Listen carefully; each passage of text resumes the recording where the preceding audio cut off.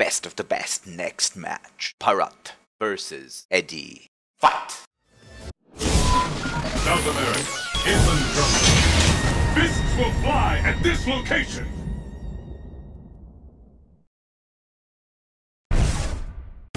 Let's get started!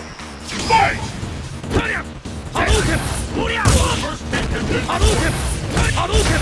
Hadouken! Hadouken! Hadouken! battle. Mercy has begun. Hadouken! Hadouken! Hadouken!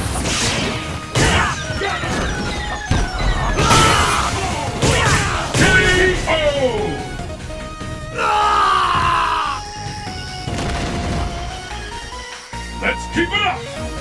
Fight! First hit! Hadouken! Hadouken! Hadouken! Hadouken! Hadouken! Hadouken!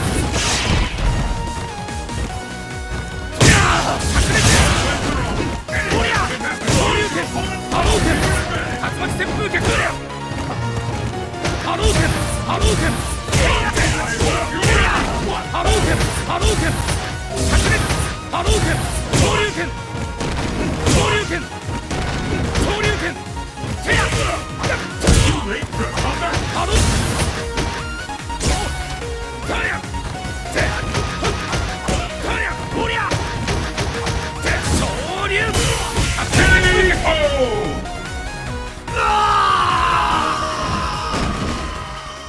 Ryu wins!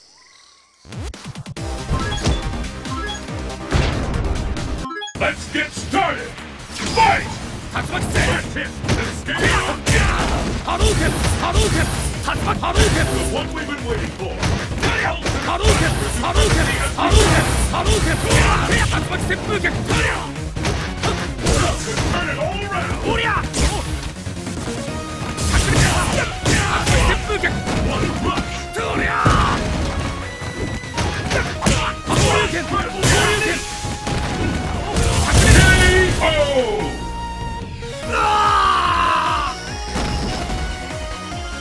Pick up the pace! Fight!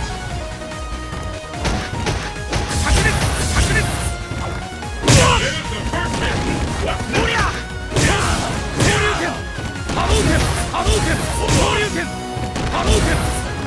Here up there is Hadouken! Hadouken!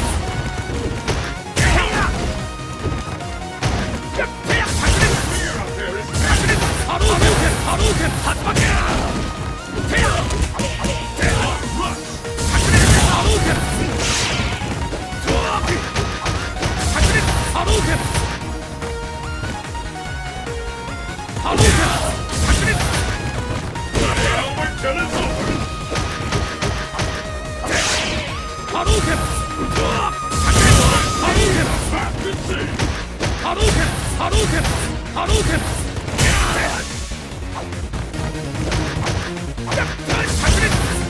Hadouken! The KO!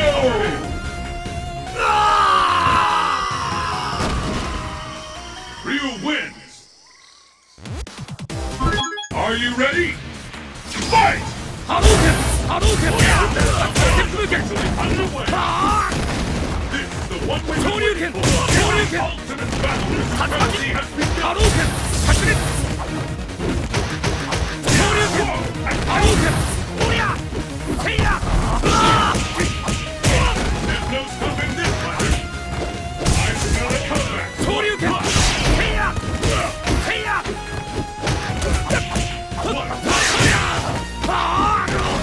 Hadouken!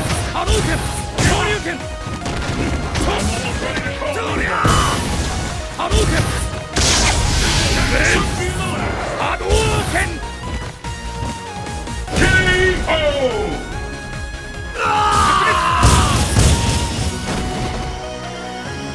And the battle continues! Fight! Tatsumaki Senpuu! How long will this go on? Hadouken! Shoryuken! To your advantage! Hadouken! Hadouken! Tangible!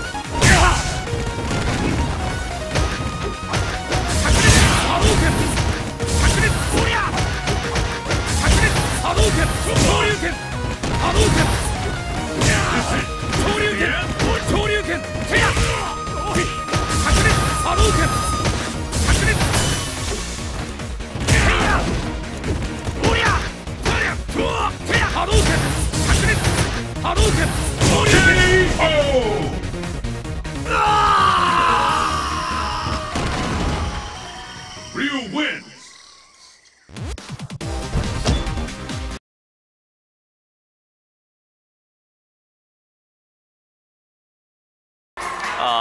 Yeah, so this is the summary of the second match I had with Bharat, and I won, so it was pretty good for me. And I don't know, I mean, everything came off well. I mean, I could anti-air, I could do my shoryukens, and all my moves came out right. So yeah, you have anything to say? Yeah, I play Eddie all the time, and this time I really underestimated him, and he really showed what he could do. And I lost fair and square.